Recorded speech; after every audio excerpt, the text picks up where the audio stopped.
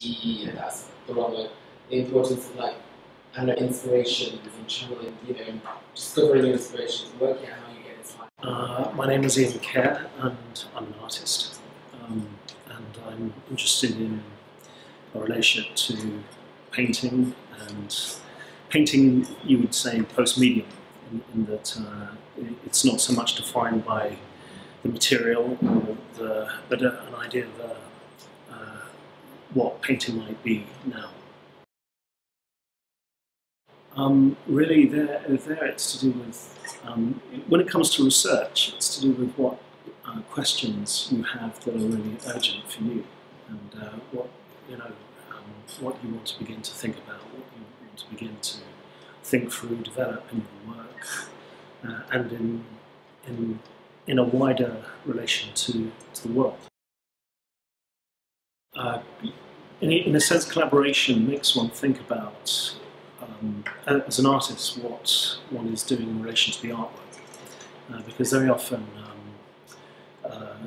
the perhaps conventional idea of the artist being alone in the studio in some sort of hermetically sealed space where one melancholically develops ideas is, it's throughout modernity has been questioned and critiqued, and you've got people like Warhol setting up deliberately this notion of the factory, which suggests a different relation to making in relation to production. And collaboration all the way through, whether it be manifestos, whether it be happenings, whether it brings in different ideas about what it is to develop work and to make.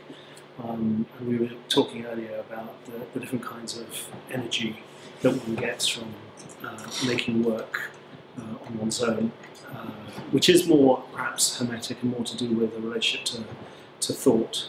And perhaps when one enters collaboration, it becomes much more to do with trying things out, allowing ideas to bounce off one another.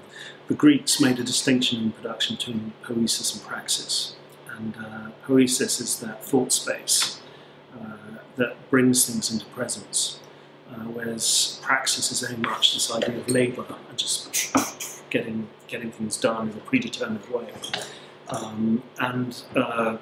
The Greeks tended to value poiesis over praxis.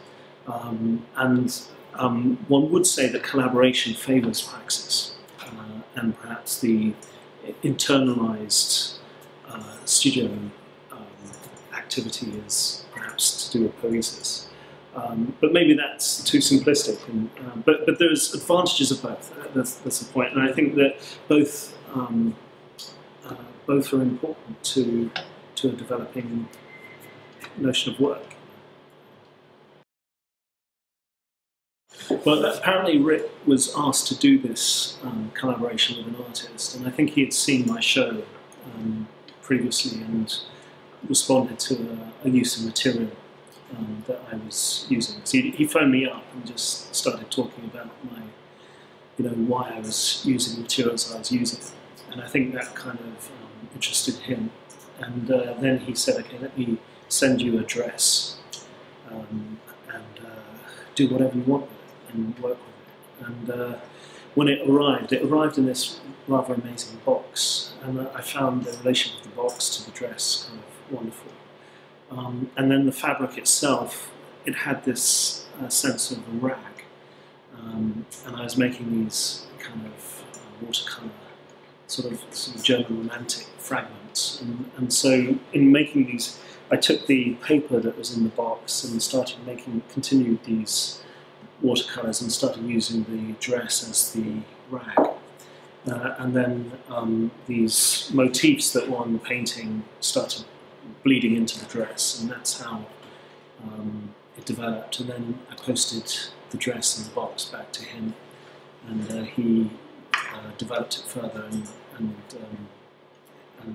made some images with a model. So, that's so interesting. I think how I use time always is key. And 10 years ago, I didn't have two daughters that I have now, and in that sense, time is so precious, and how one uses time at different stages of life. And I would have, that would be how I use time.